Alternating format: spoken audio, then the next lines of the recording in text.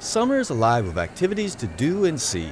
Seasonal events abound throughout Clark County, including farmers markets, festivals, and the biggest draw of the year, the Clark County Fair.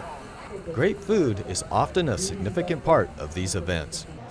To ensure that the food people are consuming is prepared in a safe manner, Clark County Public Health staff work to educate and guide food vendors for a successful summer season. No ready-to-eat food would be touched by bare hands. Our food inspectors, they not only inspect unincorporated Clark County, but also within all the cities, all the events that might be happening within the cities and throughout the entire county. Those food establishments can be large chains, they can be private restaurants, espresso stands, a lot of events that are nonprofits. So wherever it's happening in Clark County, we're out there doing inspections.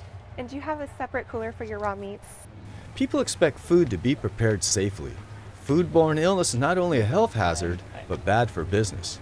Public Health creates a partnership with all the various food operators, from fine dining to the snow cone vendor, to help protect the public from foodborne illness.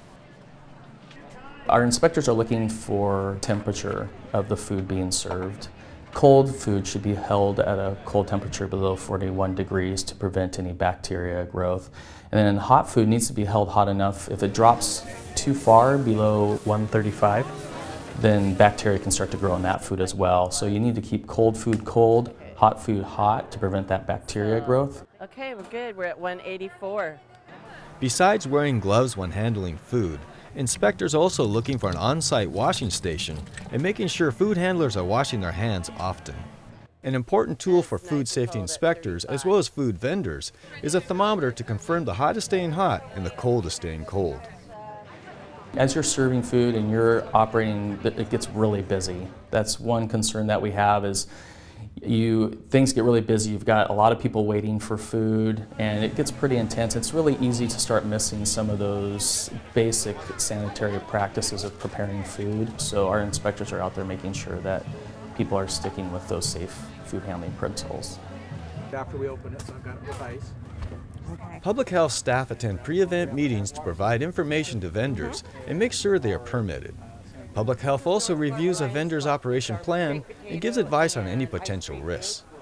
Then once set up, an inspection is done of the operation to make certain safe food handling practices are being followed.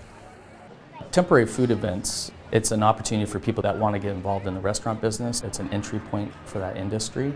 We definitely do take a partnership approach to educate operators and owners.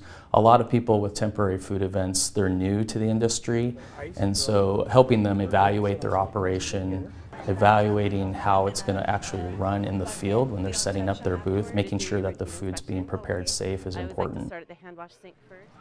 For more information on the Public Health Food Safety Program, or to see online restaurant inspection results, visit Clark County's website at clark.wa.gov/public-health.